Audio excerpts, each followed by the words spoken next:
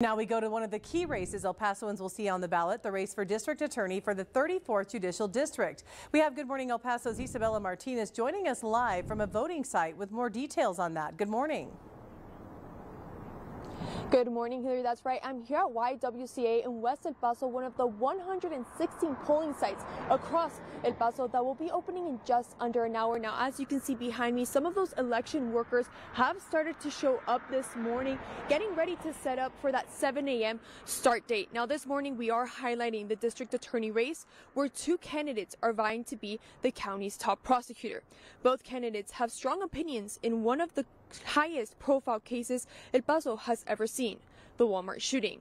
Republican incumbent Bill Hicks, who was appointed by Governor Greg Abbott after former District Attorney Ivan Rosales stepped down, has said he's ready to take the Walmart case to trial, allowing a jury to decide on the death penalty or life in prison.